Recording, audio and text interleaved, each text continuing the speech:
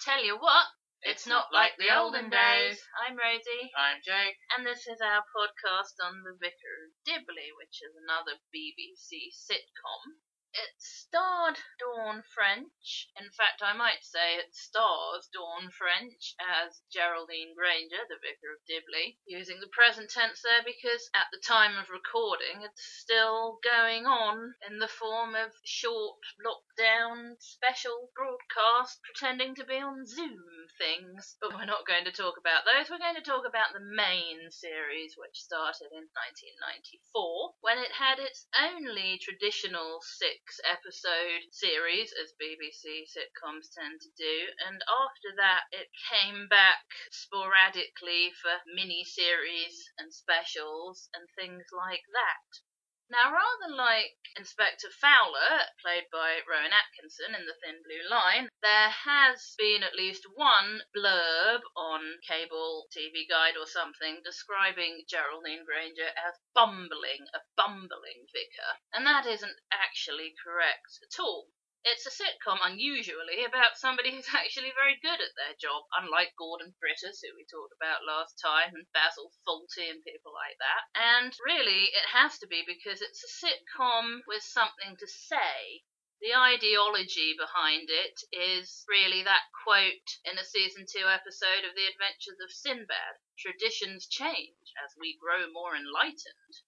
It is, or was, when it started out, all about the opposition to woman vicars. And even though actually that's really quite quickly resolved after the first 6 episodes, it is nodded back to and mentioned occasionally, right up to the last couple of specials. And it has been said between us that really it used up all its ideas of that premise. Someone is against the woman vicar, and then after opposing her for a while, actually comes around to her and realises that she's good for the village, were used up in the first 6 episodes.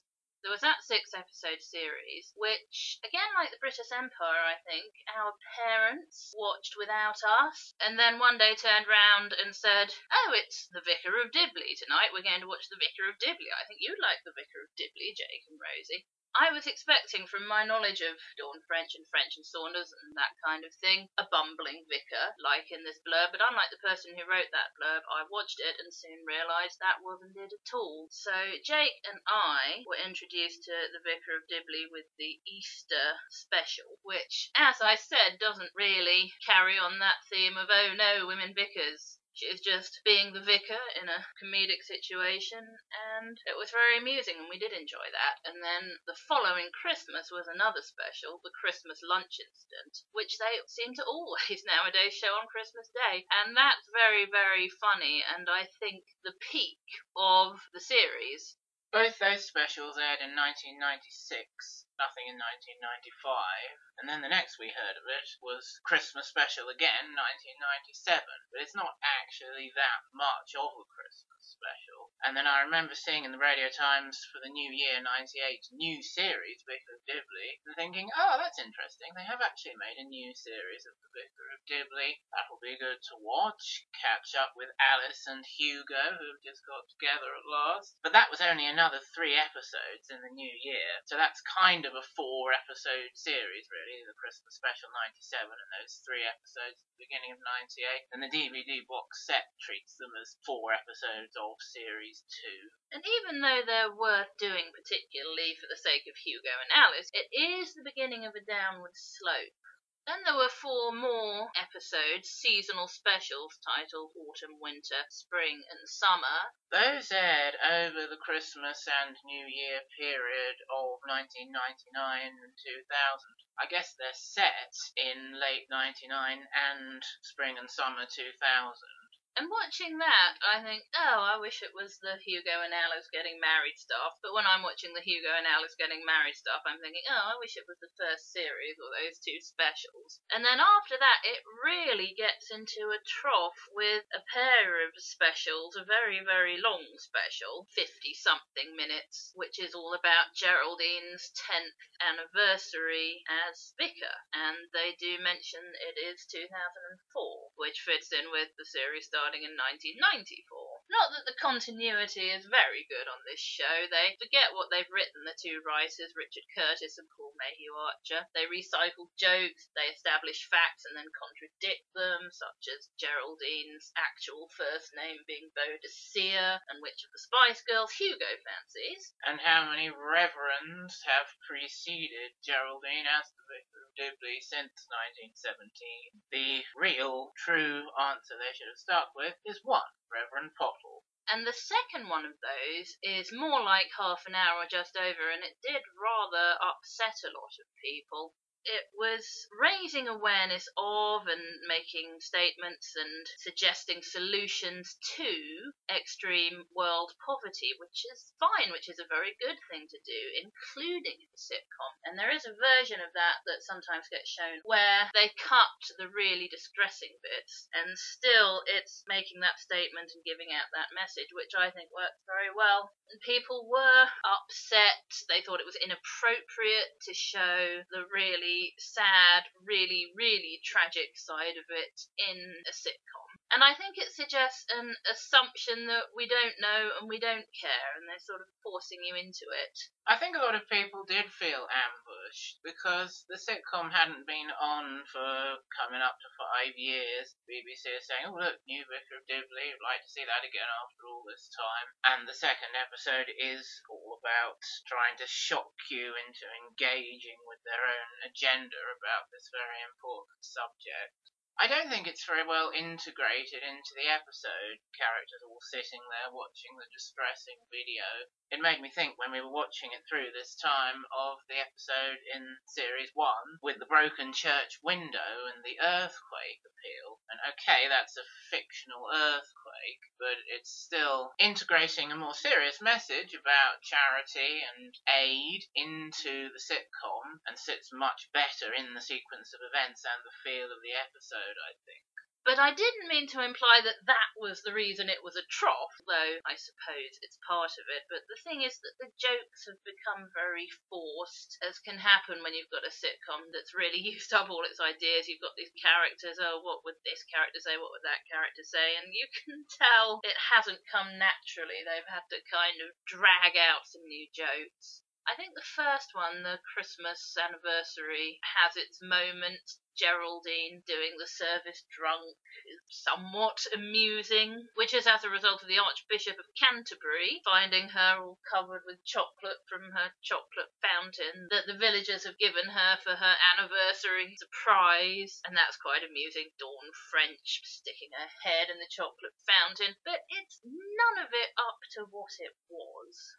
I remember finding in late 2004 a kind of Vicar of Dibley celebration evening on a cable channel, and it was going on about, 10 years of the Vicar of Dibley. I thought, what do you mean 10 years of the Vicar of Dibley? We haven't seen it for almost 5 years. But then it was saying new episodes for Christmas and New Year, and I thought, oh goodness me, they've dragged that up again, have they? And as it turned out, yes, dragged up was quite an accurate description. So when it came to 06-07, Christmas New Year, and there was going to be another pair of specials, we didn't have very high hopes. But then actually the first one did make us laugh quite a lot, not as much as it used to, but it was comical. Actually rewatching it recently and thinking, well, maybe it's lost a bit of something after a few watches. We did still laugh at that first one. The annoying thing is that it is all about Geraldine suddenly falling instantly in mutual love with Richard Armitage, having decided in those specials that are in the trough that she's terribly lonely and wants to be married and is only half as good without a man, which I do think is a shame. So this pair of specials is her happy ending, and of course what's a happy ending for a woman? Give her a man. That's what male writers seem to think, or certainly did 10 plus years ago. And then the second half of that, I mean, it's not bad, but it's not as good as the first half. But it certainly comes up from its downward slope that it was on for a very, very long time.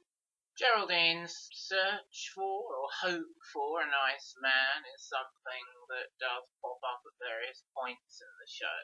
The big one being when she has her relationship, which turns out to be all too brief, with Clive Mantle as Simon Horton, brother of one of the main characters who we'll talk about soon. And then, of course, there's a bit in the Christmas special with Peter Capaldi turning up and the quite famous now, I think, misunderstanding about him asking her to marry him. So in a way you could say that Geraldine's settling down happily with a nice younger man. Whose character's name I didn't mention. It's Harry Jasper Kennedy. Oh, let's hope that doesn't get a giggle at the service. Is the correct kind of culmination of her journey through the series. But really, it's only one aspect of her character, and she doesn't seem to have been so desperate and lonely before. So perhaps, yes, in the end, it is a bit of a shame and does define her a bit too much as a woman being written by men.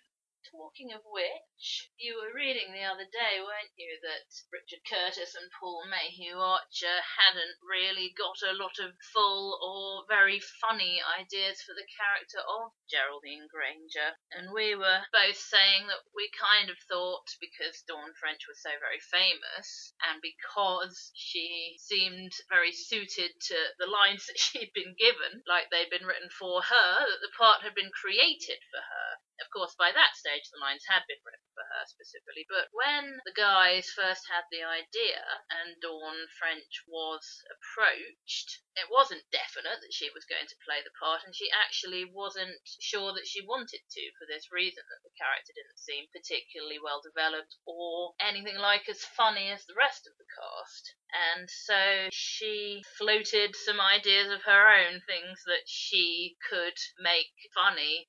This thing about wanting the men, it was a sort of comedic, animal, sexual thing a lot of the time that I think was one of her suggestions. And also going after chocolate the whole time and comfort eating when she's been ditched by Simon and all that kind of thing. And giving it up for Lent was one of the very first things we saw her do in that Easter special.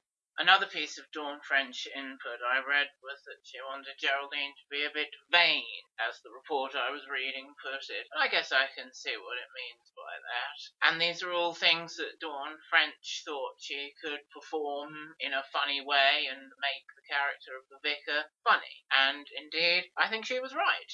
It's rather like we were saying on our Blackadder podcast about Queen Elizabeth I and Blackadder 2. The male writers, again Richard Curtis being one of them, don't really know what the woman character is going to be like, and then the actress, Miranda Richardson in that case, comes in and makes the character, develops the character, fleshes out the character, and turns her into a successful comedy character. Andy Hamilton said the same thing about Sue Brockman, the mum character in Outnumbered. Oh, she started out as just a sort of every mum character. I mean, how lazy is that? And then Claire Skinner came and helped to flesh her out a bit. It's a fairly unique phenomenon for a BBC sitcom, this sporadic coming back, and as you said, only ever having one 6-episode series, which most BBC sitcoms have stuck to pretty stringently, although sometimes you'll get 7 episodes chucked in for good measure. And we were discussing how there are 2 equally telling reasons for that. One being, as you were saying, that the sit of the sitcom, you can't get a lot out of it, and a lot of the time the funny stuff does end up being something that could just as well have been a sketch in French and Saunders. So it's not a very sustainable series by series show premise, I think. And the other reason is that apparently the actors had quite a lot of other things to do and used to find it quite tricky to find the time to all get back together and make the Vicar of Dibley. And what makes me say this in particular is a piece of daytime television I once found on at lunchtime while I was off school ill, probably. And it was something like Loose Women, but probably not actually Loose Women, but a woman talking to guests in the middle of the day.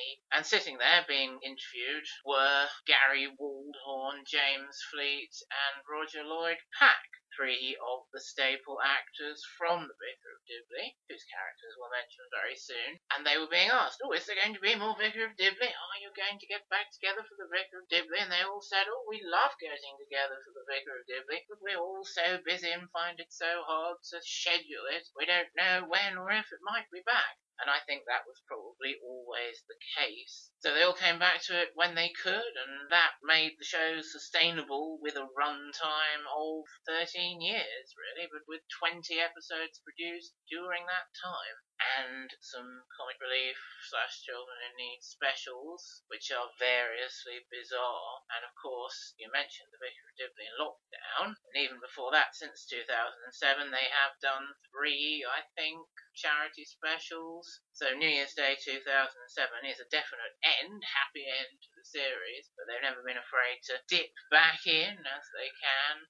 I remember that at least 2 of those charity specials, of the 3 you just mentioned, were centred around the theme of women bishops, which was quite interesting, actually, that they'd come back to that original idea of female church leaders.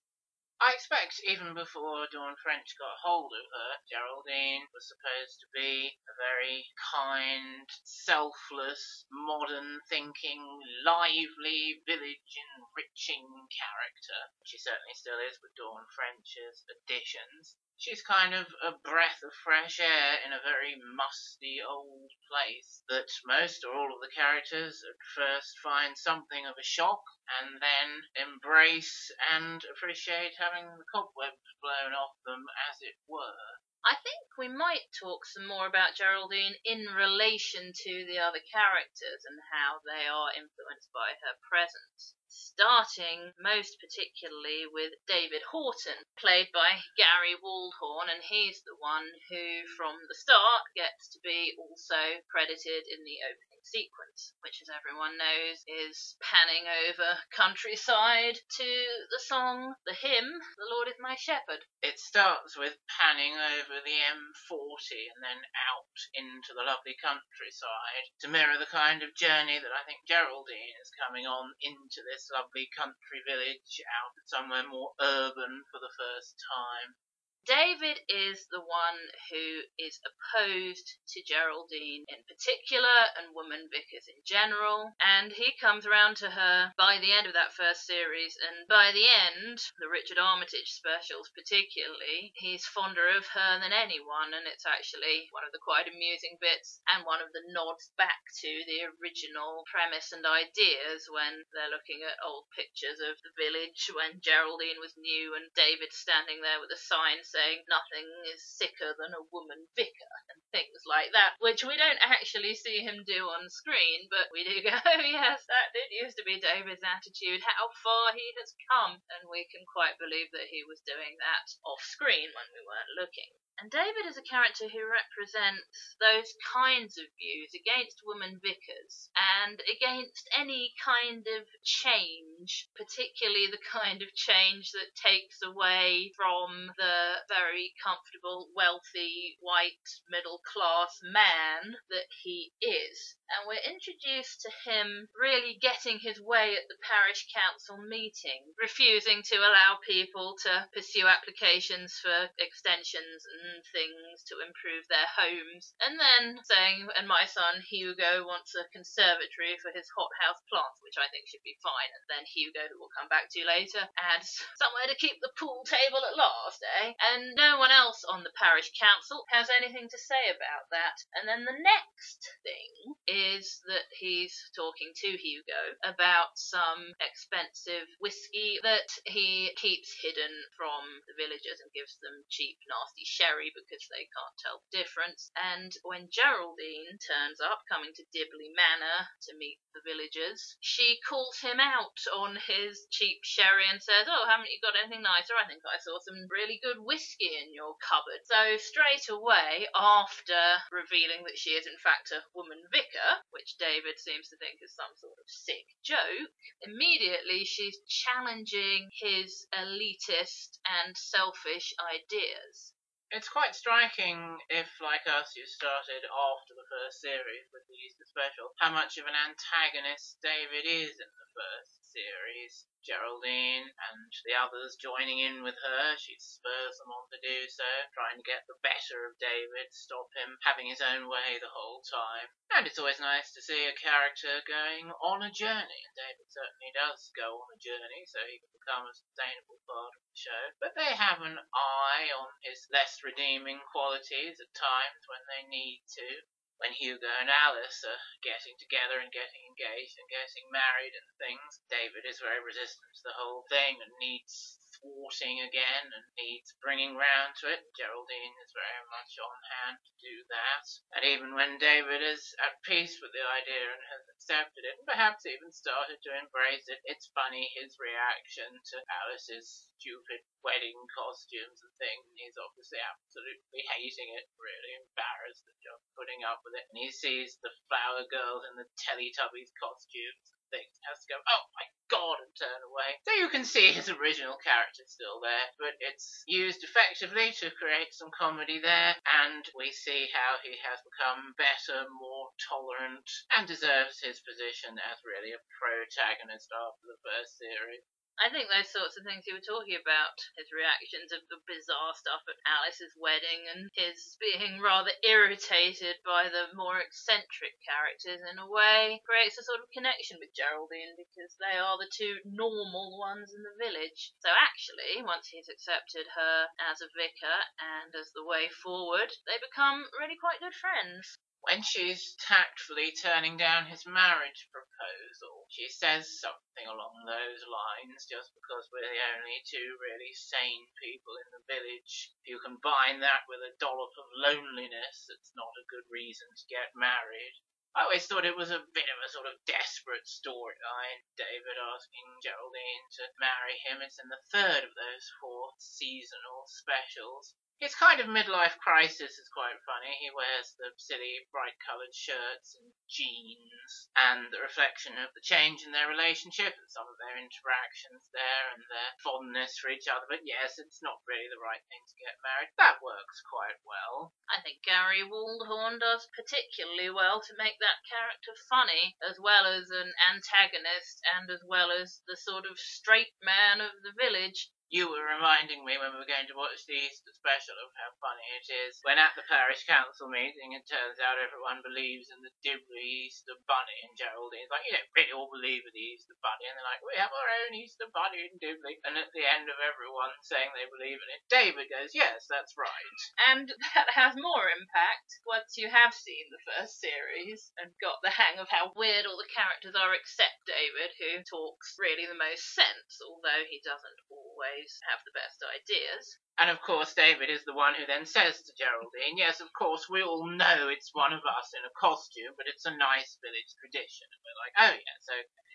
And now I think the next character we'd better talk about is Hugo Horton, and on this latest watch-through in particular, I noticed he was being used as someone for David to talk to air his ideas about women vicars, whiskey, the local elections, whatever is going on. The character is played by James Fleet, and as you can grasp from the bit I mentioned with the conservatory for his hothouse plants, which is actually a cover-up for a pool table, he will just kind of affably go along with what David wants up until the last episode of the first series, which is when Geraldine is having her service for animals, and goats and dogs and hamsters and things are coming into the church, and David's hoping it'll be a disaster and the key to getting Geraldine sacked from Dibley, and Hugo stands up to him and refuses to sit with him, pointedly not going to the animal service, and takes their lovely retriever Bruno along.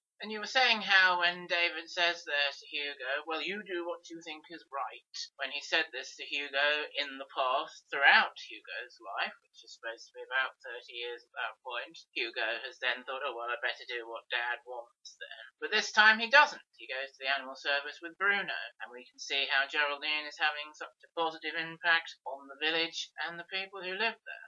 Hugo is one of the eccentric, very comedic characters. I don't know about you, but I find it difficult to put my finger on why he's funny. Yes, it's a tough one, that. We were talking about how he's kind of a character like Alice, where they go, oh, he's stupid, he's saying something stupid, isn't he stupid, isn't he funny? But actually, he's more sort of vague and eccentric than stupid. I like the bit where Geraldine is not quite sure if Hugo and Alice are going to have a successful wedding night. She's saying to him, now you know what to do on the wedding night, Hugo. And he tells us they're going to have hot water bottles and warm pyjamas or whatever it is for a kind of joke. Laugh of Hugo, oh dear, he doesn't get what Geraldine's talking about. But then he very knowingly tells her that he's also bringing along a video of Basic Instinct. So we realise, yes, Hugo does have more idea than we might suppose, and a lot of the jokes perhaps sometimes imply. One of my favourite bits in the Christmas lunch incident derives from the David-Hugo old dynamic sort of rearing its head a bit. Now, in case you weren't aware, Geraldine has agreed, because she's too nice to say no, to have 3 different sets of Christmas lunch, the second of which is with David and Hugo. They have this bet on every year that David can or cannot eat more sprouts than the guests. And so Geraldine has the opportunity to say, thank you very much, that was a lovely lunch, I don't want any more sprouts, thank you, and leave. But then because Hugo says, when it seems David has won the bet, oh yes, you're right, as usual, Father, you win again, just like every game we've ever played since I was born, Geraldine leaps in with, hang on, I think maybe I can manage a couple more after all. And she's forcing down all these sprouts that she really doesn't have to eat, just to try and stick up for Hugo a bit. And then because she wins, they make her eat an entire Christmas pudding, which is also very funny. And then, as you were touching on earlier, Hugo has to stand up to David again when there is opposition to the marriage to Alice. And there's a very significant scene where David is telling Hugo that he's going to cut him out of the will. You will have nothing. And of course, Hugo says, on the contrary, sir, I shall have everything in the world that I desire. And Geraldine is there, and Dawn French does a amusing sort of fist pump, which again shows how she is in Hugo's corner, always sticking up for the underdog. I think it's particularly impactful when you remember the bits where Hugo is not assertive, like the local elections, which I mentioned briefly. He's going around trying to canvass votes for David, and his argument is he's jolly nice. And then this character who appears a couple of times that Hugo's talking to at this moment says, are you voting for the vicar? Hugo's response is, well, she's jolly nice too, which is one of the sort of amusing things he says. Another one is when he's going to make a speech, and he says he's not very good at speeches. Normally he starts gibbering absolute talkish. That kind of line James Fleet can deliver very well. From there, I think we'd better move on to Alice. Now, Emma Chambers did a very, very good job playing Alice. Unfortunately, she died in 2018. She did such a good job as Alice and made everybody laugh so much. She quite rightly gained recognition and got to be and Emma Chambers in the opening credits. But the trouble with that is the writers think, oh no, we have to keep Alice funny after all this. And I think the humour with her becomes really very forced, which is a shame. You could say she's a breakout character, as she did experience unexpected popularity, and as is sometimes the case with breakout characters, they do get overdone, and by the end you're sick at the sight of them. This is all reminding me of Cartman, South Park's Eric Cartman, who's that kind of a breakout character, really, and you get a bit sick of him. And he has sort of 2 sides to him, a protagonist and an antagonist, and so does Alice.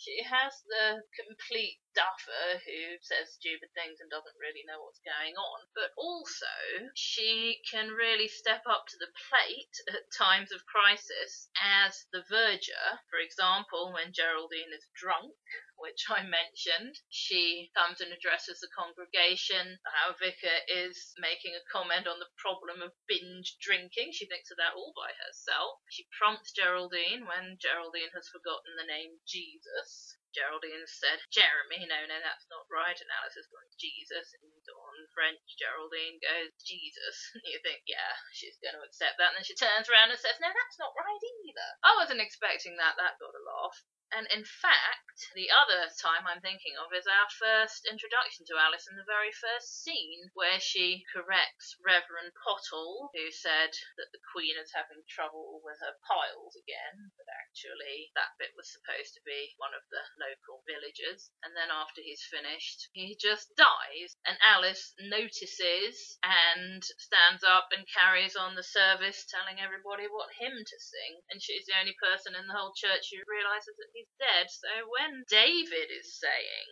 this is another example of David no longer getting his way, we can give that awful verger Alice the heave-ho, we might be thinking, she's a very good verger, why would you want to get rid of her? And it's not until later, when she starts speaking and acting in other contexts, that we see why David doesn't think she is quite the ticket.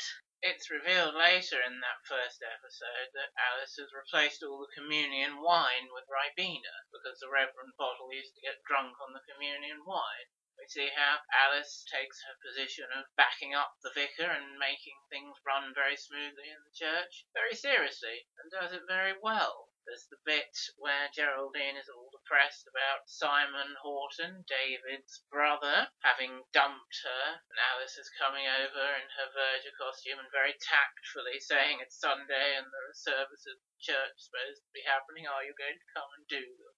Alice and her mum and sister are the hosts of Geraldine's third Christmas lunch. We've already been prepared to meet this sister, who Alice says is not as well, on the ball as I am. So the audience might be thinking, as Geraldine is, good heavens, she must be quite something if she's less on the ball than Alice. And then actually, her sister Mary, played by Mel Giedroyc, is less on the ball than Alice, and makes Alice seem really rather intelligent, because Alice knows it's Christmas, whereas Mary thinks it's Easter. And Alice, of course, knows Geraldine is the vicar, and Mary reckons he told me she was a mare. Mary, you can't believe it's Christmas, or why am I wearing this jumper with a big Easter bunny on it? And Alice says, well, I've been meaning to ask you that all morning. And then their mum is funny too, with her, not exactly catchphrase, because it's a little different each time, but basically it's, was she? Yeah, she was. Was she? Yeah, she was. Oh, she was she? That makes us laugh. It's one of those things that's just rather random and silly and amusing. And then, of course, they've had this whole lunch together, and Geraldine leaves and says, goodbye, Mrs. Tinker, thank you so very much. And after she's gone, Mum turns to Alice and says, who was that then?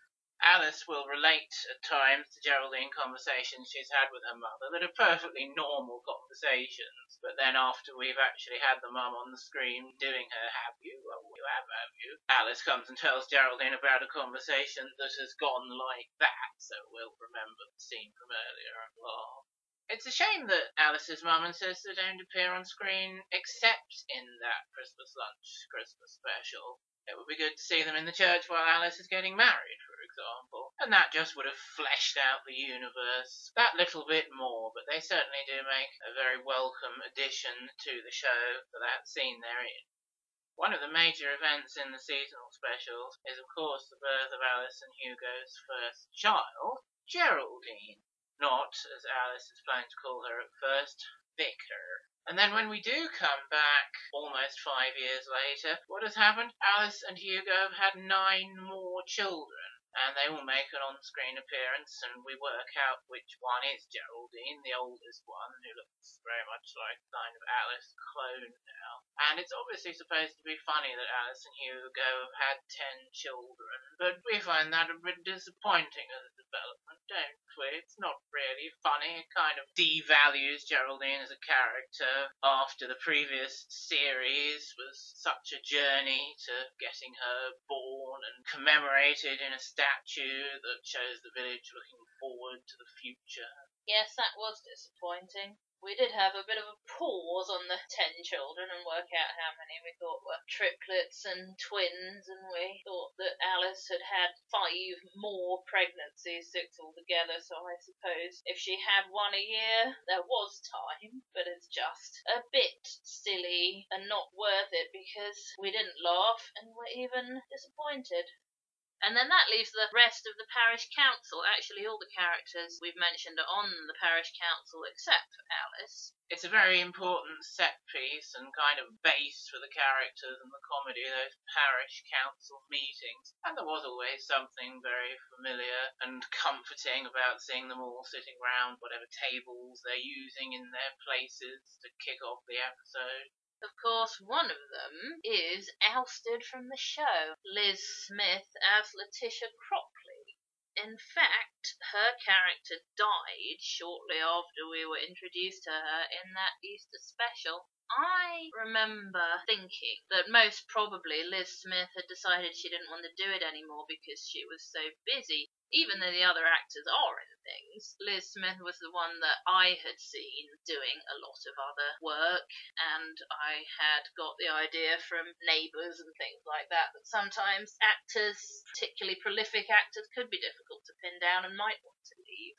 I didn't suppose that Richard Curtis had decided to get rid of her, but actually he had, which I think is a shame. She's one of 4, and we'll talk about the other 3, who come to the parish council meetings and have their foible, their comedic running joke, and hers was that she cooked, as one of the characters, Owen puts it, garbage, such as she put liver in pancakes or something. It's difficult to remember specifically what they are. A Marmite cake was one of her early ones. But after this is established, one thing that did get a laugh out of us was that we saw her making a cake, and she just quite casually, naturally picks up the ketchup and squirts it all over this rather up to then traditional looking cake that she was making. It was also good, a kind of spoken version of that, when she was saying she wanted to get hold of some snails to put in her bread and butter pudding surprise. That isn't all the comedy they would get out of her. For instance, when there is talk of trying to get a celebrity to open the Dibley Fair, perhaps somebody off the television. It's a funny thing to say, isn't it? You mean Michael Fish? Like he's the only person on television. I like the part where she's talking about how she's enjoyed Lady Chatterley's Lover, which at the time was very notorious for having had Sean Bean's bottom all over it and being rather sexual television content. And Letitia has enjoyed the gardening tips she got from it. We're all like, oh yeah, I see. And then she adds, I thought the sex was jolly good fun too, which certainly got a laugh. She's always sitting doing her crochet in the meeting. She's always wearing a crocheted hat and crocheting another hat. In the one with the local election, she wants a bus for the WI. That's good use of her. And quite honestly, is all of this any less sustainable than the 3 guys we're about to go on and talk about? I don't think so, especially as after they got rid of her, straight away from the Christmas special and then into the Hugo and Alice marriage stuff, and possibly even after that, they kept coming out with gross food combination jokes. Alice submitted a recipe to the parish newsletter that had some weird combination. It was chocolate cake and one of the ingredients was haddock. That's right. And we were saying, oh, that's Mrs. Cropley's chocolate cake. Alice should say, I got the recipe from Mrs. Cropley years ago, at least. And then there's the odd bit that's not quite so stark, but Owen, who perhaps we'll get to next, his traditional Christmas fare is tripe, which is gross. Alice's mum gives Geraldine stuffing, which is balls of stuffing. And then there's Alice's suggestion for a not so predictable I love curly whirlies because they're very, very nice with sausages. And it's something that obviously the writers like and keep coming back to, and really it was silly of them to kill the character whose thing that is. I remember being very surprised watching the Easter special. I thought, oh goodness me, the old lady character is dying. Like you, I thought Liz Smith must have other things she wants to do. And to find out that she was actually axed from the show, to read how Liz Smith had later said she was disappointed and a junior production assistant had rung her up and told her about it, and she thought Richard Curtis should have told her about it. We'll move on to Roger Lloyd Pack now as Owen. He actually gives Geraldine her 4th Christmas lunch, coming over and inviting her after she thinks it's finally over. And it's not just swearing, is it? It's what he swears about a lot of the time. It's his disgusting farming problems like cows with diarrhea and animals getting caught in the shredder and that sort of thing. He's unashamedly crass.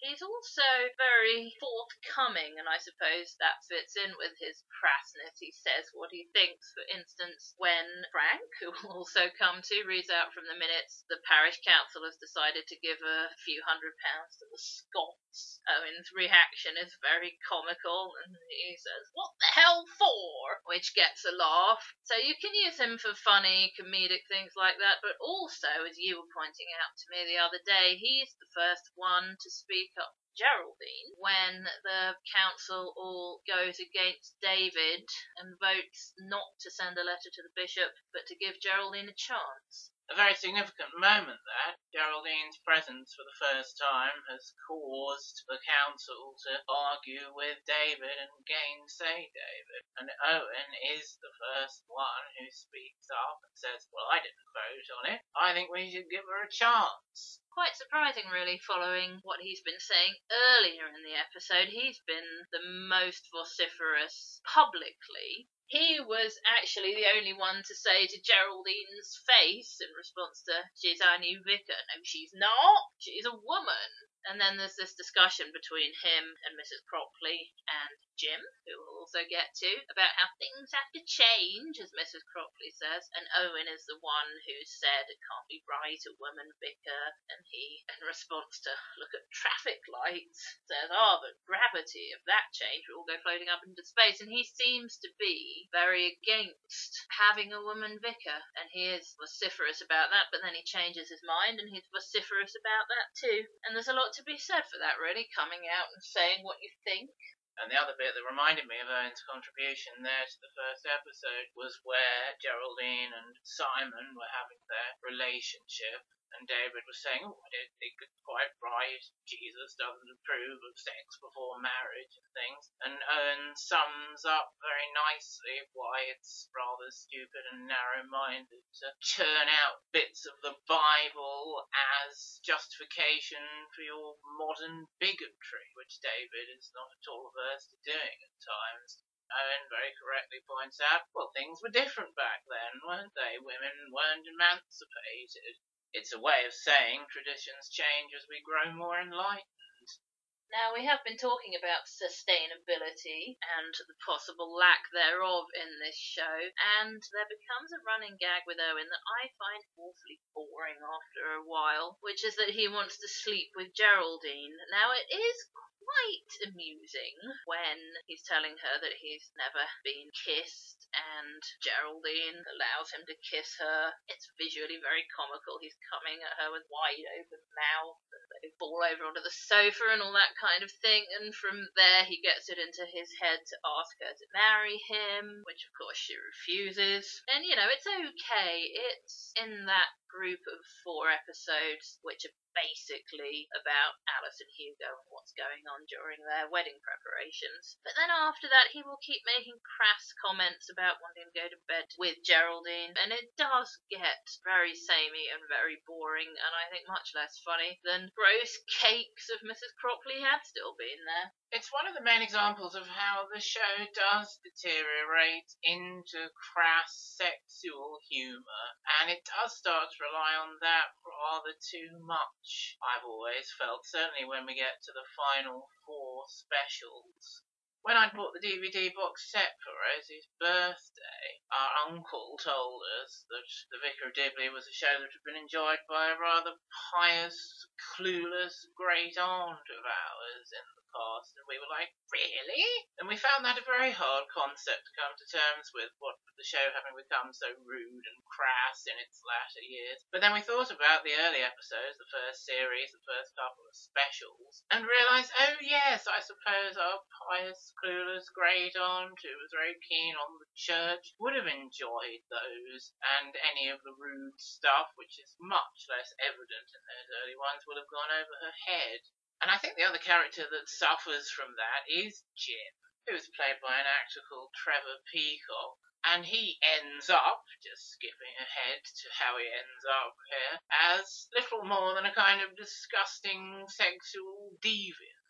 And all the humour that comes out of him is perverted sexual humour that he talks about and claims to have taken part in the past. And I think that does smack of rather desperation for jokes and isn't funny at all. Yes, I do agree with that, especially since in the first series he has a wife, and I don't think anyone would have thought that he'd been doing much sexually with anyone other than her for most of his life. Of course, they clear the way for Jim's new pool of humour by saying that his wife is actually a lesbian and they've split up, which also isn't funny. But Jim's original running gag is surprisingly sustainable and never stops being funny. For Lent, what he gives up is, as Geraldine terms it, dithering, which is her way of referring to his habit of starting most sentences, particularly those which are giving a yes or no answer, with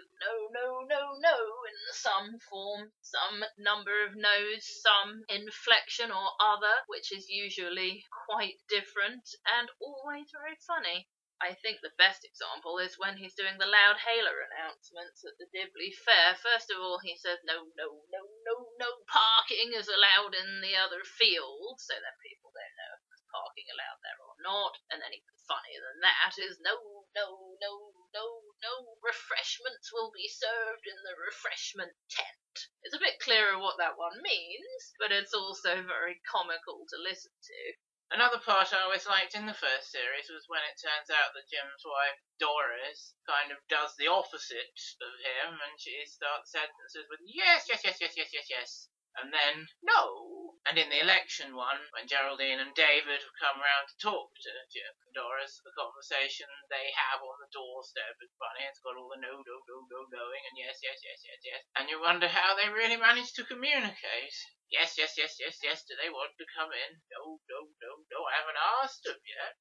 You were talking about how in the 2004-5 special sort of time it was getting kind of desperate for jokes and making characters funny. And that 2004 Christmas 10-year anniversary one opens with Owen just randomly asking Jim, who do you think's the best musical act ever? No, no, no, no, no, Nolan Sisters. Which is rather a forced way to get in the joke and kick off the special, make us go, oh yeah, that's funny, isn't it? But then they do the same sort of thing much more successfully a few years later in those Richard Armitage specials, kicking the first one off with a much more organic, natural version of the joke, which is a sign of things to come for the rest of the episode, really. It's going to be an improvement on the last lot, because, of course, very much in the soup at that time was Deal or No Deal. And wouldn't you know it, that was presented by Noel Edmonds. And I do just wonder if there was any,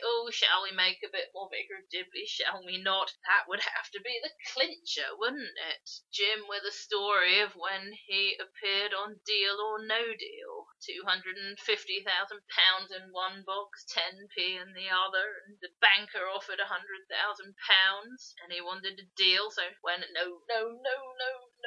Noel Edmonds asked the question, of course he replied, no, deal. And for some reason that he cannot fathom, they thought he meant no deal. And if you know Jim, of course you can hear the difference. And that leaves Frank, who we've also briefly mentioned. And if I had to pick one of those characters to say, well, I think this one is only as sustainable as or even less than Mrs. Cropley, it's Frank, played by John Bluthal. And his thing that he gives up for Lent is being a pedantic old fart about the minutes, as David puts it. He wants to very accurately minute everything that's said, including when Mrs. Cropley said nothing. And then that kind of gets exaggerated as he goes along. He will want to refer back to minutes from 50 years ago and that kind of thing. And then from there they take it into he's not just pedantic about the minutes, but he's boring generally, and he will bore people with his speeches at parties and things like that. It's an extension of the original minutes joke where he's trying out his shorthand to do the minutes, but he can't actually read back and work out what his shorthand means, which is why he's read out that they're going to give money to the Scots when Owen says what for, but it was actually meant to be the Scouts. A bit of humour out of that, but there's not a huge amount more humour to get out of Frank taking the minutes. And being generally boring, I guess, is a reasonable extension of that. But then we're both disappointed by the humour they end up doing with him. After he has come out on the radio, nobody's bothered listening to it, but he's been struggling, wanting to tell them for years that he's gay. It's quite a sweet scene, really. Quite a touching revelation, and he refers to the people who he thinks are listening as his dear friends, and Geraldine is in the background reacting, and at first she is rather shocked, a bit more shocked, I think, than her other experiences of gay characters like Bertie the Bishop, and her telling David it wouldn't matter a bit if Hugo was gay. I don't know why she's quite so amazed to hear that Frank is gay, but of course it's a sort of comedy. Oh my goodness, what's he saying? But then, as Frank continues and speaks from the heart to his friends, Geraldine's reaction is more sort of, oh, isn't that sweet? And of course it makes sense for Frank to not have been comfortable talking about it. As we find out, he was born in 1929, which is actually a continuity error about when he previously had his 60th birthday, which should have been his 65th. But it's something he hasn't been free to talk about and demonstrate at a lot of times during his life. And that is handled quite sensitively in that scene. But then, of course, it's kind of easy and lazy to then make all jokes about, oh, Frank gay. Let's have him say things about wanting to be the toothbrush that gets stuck up somebody's bottom things. Yes, they're discussing possible play ideas when that comes up. And it's rather a shame to handle a character that has come out in that way, just get cheap, crass humour out of it. But I suppose exactly like Owen and Jim, they have to think of crude, crass humour to keep him sustainable. I think his vision of his ideal life partner in the final episode is quite amusing. Someone who's 25 years old with an interest in Oxfordshire Village Parish Council procedure, who is also South American. Probably not going to come across that person, and perhaps that's why he's single still after all this time. So a little bit of gentle humour incorporating his sexuality. There's nothing wrong with that, just like any sort of gentle sexual humour. But it is another thing, that's rather mindlessly taken too far. Frank and Jim team up for the day at Christmas. Jim's wife hasn't left him yet, but she's away on a competent grandparenting course, which I don't think is very likely to be going on Christmas Day, really, but they just want her out of the way. They do say that they used to have lunch with Mrs. Cropley, but now that she's not there, they would like Geraldine to come to lunch, and of course it had to be them doing the first Christmas lunch because they were the only characters who I hadn't mentioned having Geraldine round. She has Christmas lunch with all of them, and it's very, very funny, and it's my favourite episode, I think, even though it is post Mrs. Cropley. And I do remember Richard Curtis on a documentary or something talking about that one. What he liked about the idea was it was unusual in a sitcom to base the comedy around somebody being kind. If you think about Blackadder, who of course he was very much involved with, and Basil Fawlty, which he wasn't.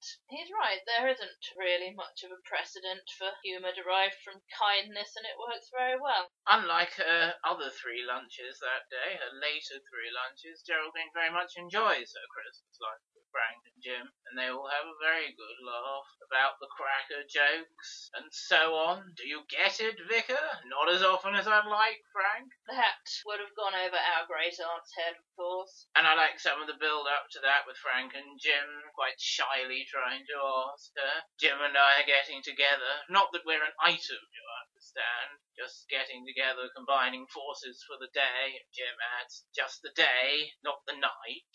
And sometimes I find myself laughing about Frank and Jim's Christmas dinner. Geraldine's discovered she's already bitten off far more than she can chew. She's had to eat meat and 16 veg with Frank and Jim. And then the Christmas pudding's coming out and she's saying, oh, well, maybe I'll just have a little bit. And of course, Frank and Jim each have a huge Christmas pudding as well. And Geraldine's like, one each, right? And it very much goes downhill from there. Yes, I like David's dinner after that. He produces, she says, a family-sized portion of pasta. But before she says that, she says, oh, well, that's original. I'm not going with the traditional turkey then.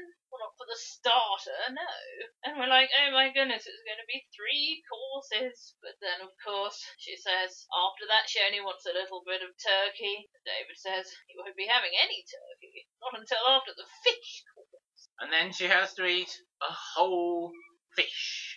And then I told you earlier about the bit with the sprouts, which I think is very funny, and then another whole Christmas pudding as the winner's reward. And then the jokes of plying her with various specific food that rather run dry. So we don't get that at Alice's dinner. What we get instead is Geraldine trying to get out of it by making it into a story about the vicar who agreed to have 3 different sets of Christmas lunch, and the third one was with her best friend, and the best friend said, hey, that's okay, you don't have to eat all this food. So then Alice responds with, oh, well, that's where it's not like me at all, because I would just cry and cry if we've made all this food for you and it turned out you'd eaten already. See, my sister is crying just hearing the story. So, of course, she has to have the third lunch. And then Roger Lloyd Pack does the good bit where he's trying to persuade Geraldine to come to his lunch. And he's talking about how he hasn't had any company on Christmas Day since the year they introduced decimal currency. It ends up with, will you come to lunch, give me company on Christmas Day for the first time since 1971, or reject me, just like I've been rejected by everyone every day since the day I was born, what do you say? And of course Geraldine does not have the heart to reject him at that point. And then it's Owen's traditional Christmas fair, and then it's Peter Capaldi coming around with his, I was just wondering if you'd marry me. Peter Capaldi is a character who was called Tristan when we first met him, coming to be the producer of Songs of Praise in the first series. And then he's written in the cast for that one as Tristram. And then when we see him the second time, he is called Tristram. And we did actually blacklist Peter Capaldi on our Musketeers podcast. Now, this role of Tristan or Tristram is not very challenging, so unlike bits of the Musketeers that Peter Capaldi is in, he doesn't ruin it, but he doesn't make it pop either.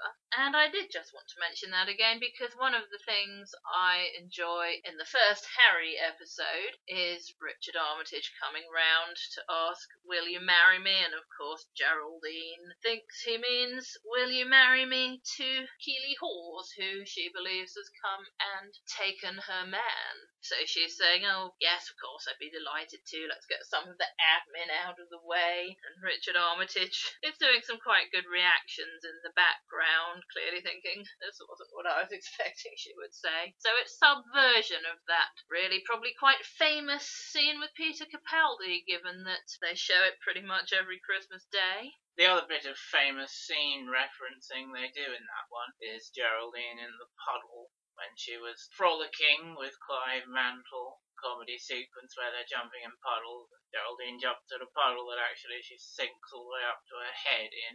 Quite a famous bit as well, but obviously they didn't think it was as famous as I was wondering if you'd marry me, because Alice has to remind us in the dialogue of when you were jumping in puddles with Uncle Simon and you went in one right up to your neck, and then we see Geraldine voluntarily jumping into a puddle that far to hide from Richard Armitage and Keeley Hawes. And then, of course, we all know what's coming, because earlier in the episode she was talked about Emma Thompson's performance in Sense and Sensibility, University, which I think is my favourite bit. She's describing how Hugh Grant has come round to tell the character Eleanor Dashwood that he's in love with her, and as Harry says, oh yes, and she makes an extraordinary noise.